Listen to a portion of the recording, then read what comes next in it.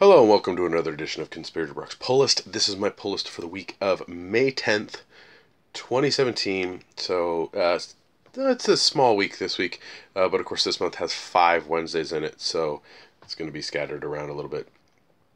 First up, we have Action Comics number 979. We have Revenge Part 1. Looks like a rogues gallery of Superman villains is going to be coming after the Man of Steel. So it's been really, really good read so far overall for what's come out of Rebirth with Action. So I really enjoy checking it out every week, or every 2 weeks I think that one comes out. Next up we have All-Star Batman number 10, The First Ally Part 1. Curious to see where this story goes. Scott Snyder does an amazing job on the All-Star stuff. So yeah, really, really good book to pick up. And next up we have Batman Teenage Mutant Ninja Turtles Adventures number 6. This is the variant cover I picked up. I preferred this over the main cover, but it's just fun, a little book with the Batman Adventures, Batman and the Nickelodeon Teenage Mutant Ninja Turtles. So yeah, I enjoy it. Next up we have Detective Comics number 956. We continue the League of Shadows story arc. Detective's been a really, really good book. So for those of you who haven't checked it out, I do recommend you try and grab one of those first trades and see if you like it. Next up, we have Disney's Frozen number 7. This is from Joe's Books Limited. I basically get this for my daughter. We haven't caught up on a few issues, but yeah, they're there for her. And then we got Disney Pixar's Cars number 4. Again, my son likes cars, so we need to get into reading those. I think I have all 4 issues to read with him. But yeah, fun times. Next up, we have Eternal Warrior Awakening number 1. This is the new Eternal Warrior book. I'm curious to see what it's all about. The last Eternal Warrior series have been good. There's just been a bunch of mini-series. So I'm curious to see how this one pans out. Next up, we have Hal Jordan and the Green Lantern Corps number 20. We continue the Prism of Time story arc. Rip Hunter's in it. It's awesome. I can't wait to see where it goes. Next up, we have Justice League of America number 6. Heart of a Bastich continues. So we'll see what happens with the Justice League or the other Batman and the Outsiders. Yeah. Next up is a book I pick up just to continue the series, but I don't actually get a chance to read it because it's more of like a book reading than comic book reading, and that's The Lazarus Source Book, Volume 2 for Hawk, the family Hawk. So, I mean, I'll put it with my collection. Maybe one day I'll read it. Next up we have Red Hood and the Outlaws, number 10. Who is Artemis continues. But we're apparently going with Back to the Death of Jason Todd. So we'll see. I'm not big on Red Hood and the Outlaws. We'll see if I continue to read it. But for the most part, it's probably one of the books that's on the bottom half of my pull list, which means that it's most likely going to get cut to either read or not at all. Next up, we have Suicide Squad number 17, Earthlings on Fire. I flipped through this earlier, and it's pretty good. Ever since Romita Jr., his art has gone away. I've been really excited to read Suicide Squad again. I mean, it's not the best story overall, but I do like the characters, and I do like the interactions and where DC seems to be taking the team as a whole. So, yeah. Next up, we have Superwoman number 10, Rediscovery Part 1. Looks like we're going to get back to Lana Lang being a inventor, scientist lady. So, yeah, some people seem to not like Superwoman very much. I enjoy the book. It's one of those middle-of-the-road books.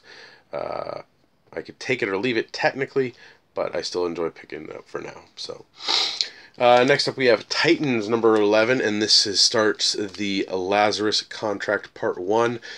This is going to cross over with Deathstroke, Titans, and I believe Teen Titans. Yep. So we'll see whether or not I enjoy this crossover event. So that means I'm going to have to read Deathstroke, and but I which is I don't pick up and I don't read, but that's okay. And then also Teen Titans, which I'm debating whether or not to keep that one. And last up on the pull list is Wonder Woman number 22. This is the God Watch story arc.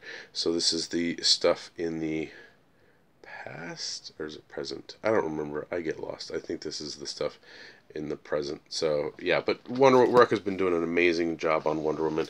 Really, really fantastic. I'm super, super excited, even though a little hesitant about the Wonder Woman movie coming out in less than a month. So yeah. I did pick up some variant covers this week. First one is for Action Comics number 979, the Gary Frank cover. Awesome stuff there. All-Star Batman had a few variants, and I went ahead and snagged up the 2 that we had. I think that there's only 3 total, because I liked the covers. I thought they were pretty cool, so I went ahead and got those. Detective Comics, of course, for a 956 had its variant there, so I grabbed that one. Justice League of America number 6 has the, I don't know what you call it, but apparently everyone's wearing light armor. I picked up this because it's Gillian March, but I'm not sure if I'm enjoying his art, because Gillian March's art looks a little rushed, and this is the variant for Red Hood and the Outlaws number 10. Gillian March is a really, really solid artist, but he's one of those artists that you want him to take his time, so we'll see. Next up is the variant for Suicide Squad number 10, and it's Will Porchio, or Porricio. His Deadshot mask looks a lot fucking better this time, but yeah, because it's looked pretty bad. And then last but not least, the variant cover for Wonder Woman number 22 is out. A couple trades came out, nothing really of noteworthy. The one I did pick up this week was the Star Wars Legends Epic Collection, The Rebellion Volume 2.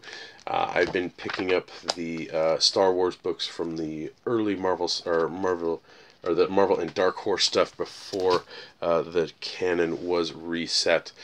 Just because I like Star Wars and I want to kind of see what those books were like. I have not yet dived into reading those, but I look forward to when I actually finally get a chance. And I did get a special order this week, and it is my Flash glowing symbol shirt. Yep, I don't know. All of my Flash shirts seem to be either too small or I don't really wear them very often, because I think I actually purchased them when I was a little bit smaller size, so they're a little tight. But that's one for me now, so hopefully it works out fine. So next up is the read list. Again, this is stuff that I read to stay current on more titles than I bring home. And yes, the read list has been getting smaller, and part of the reason for that is at Comics Conspiracy, the owner Ryan really tries to hit the mark for selling through a title on Wednesdays or by the next week, and not having too many copies left over, especially of books that are not necessarily top sellers. So for things like Batman and Flash and a lot of the DC Rebirth titles, we order a little bit extra. So we have some on the shelf for purchase at a later date. But a lot of books now, due to the fact of low print runs, low interest, all that stuff, there's no point in us keeping it. So one book that I was not able to pick up this week was Weapon X number 3. Hopefully we have enough copies for me to borrow one next week and check it out. But I've enjoyed the first 2.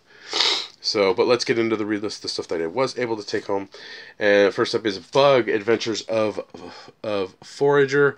This is issue 1. This is the new one from Mike Aldred, who pens and draws. Apparently he does everything. Oh no, sorry. Lee Allred is doing the writing. Michael Allred is doing the art. And Laura Allred is coloring it. So the Allreds are all over this one. I'll check it out. I'll read it. It's a number 1. Next up, we have Lemire. I think it was one of Lemire's final issues on Old Man Logan, and that we continue the past lives story arc that he's been penning.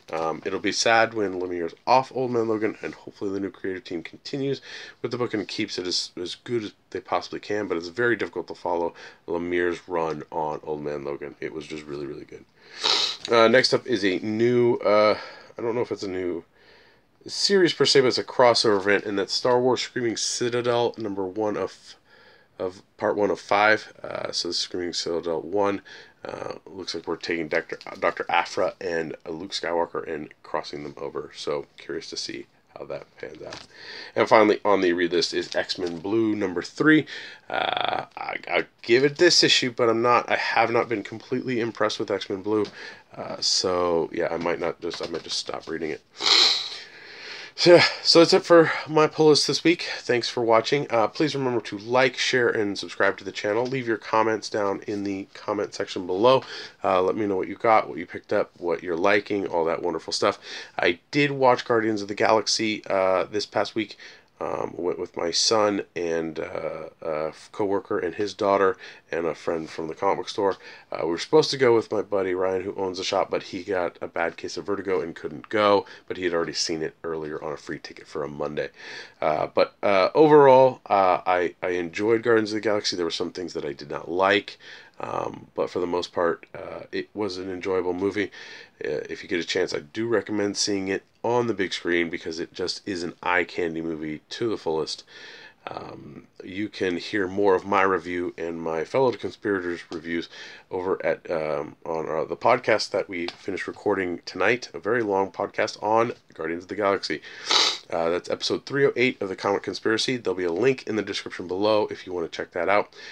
If you don't want to click that link and you just want to go to a URL, you can go to www.geekbox.net and you can find us there, or you can also find us on iTunes. If you are on iTunes and you listen to our podcast, please rate and review us. It helps boost us up in the ladder for recommendations. So yeah, you can help me and my fellow conspirators out at Patreon, www.patreon.com/comicconspiracy. For as little as $1 a month, you get access to Bryce Brieflies, which are my fellow co-host Bryce, who does never talk briefly. He has a briefly talk, and Toby and Charlie, the other hosts that on the Conspiracy Podcast, they do a roundup, which is they talk about just general TV and not necessarily superhero TV.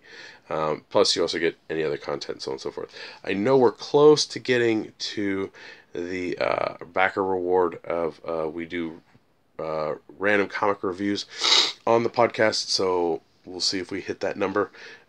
But it was always fun doing those, but we just stopped. But maybe you guys will motivate us to do it some more. But to our Patreon backers, thank you. We do appreciate it. You keep us paying hosting fees and getting some food and keeping us in some books. And it is much, much appreciated. You can follow me on Twitter. My handle is @BrockSager. I do have a Snapchat, and I think it's bsager79 if you want to check me out there. I do a little bit there. I have an Instagram account, but I don't remember what the thing is. But yeah, you can find me on all those social medias. Yeah. Pretty much that's it. I know I need to get some statue videos up for you guys. I've been a little slacking on that. But you know, a lot of stuff going on. So I'm dead tired, and I have to get this up for you to enjoy. So I will see you next week.